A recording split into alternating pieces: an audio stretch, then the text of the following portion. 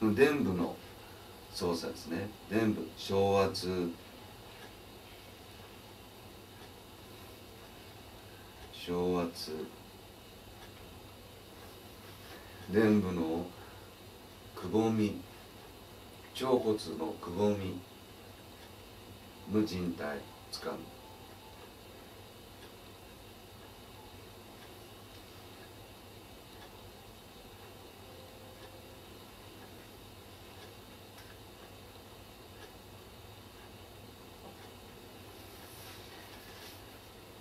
小天使、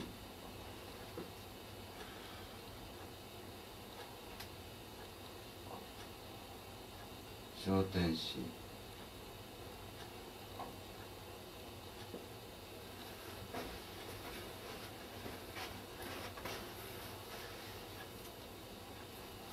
足を少しこうひねります。それからまた小天使からスタートします。小天使、大腿部、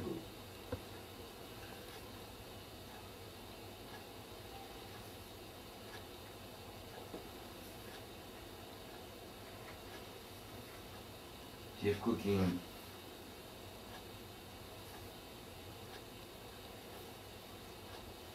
アキレス腱、アキレス腱の起死、停止、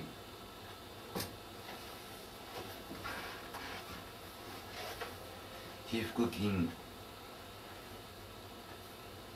脛骨より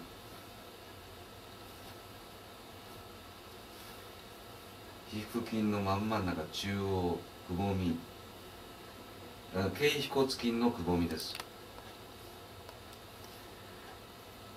腓骨より、この場合も3通り確かめてください。チェックして必ずポイントを見つけるように3通りしてください。それから、足裏の操作ですね。親指の、母子球、母子球の付け根、土踏まず、有線、側心、かかとの中央、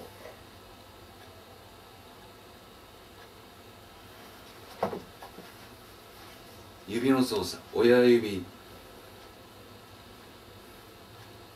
人差し指、中指、薬指、小指、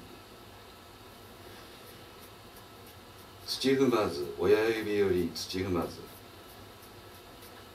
真ん中、中指より、中指のですね、真ん中、小指より3通りします。足の裏は3通り小指に。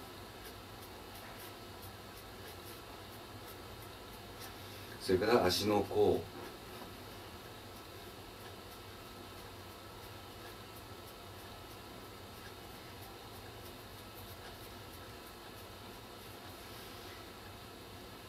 足首の屈伸と回転、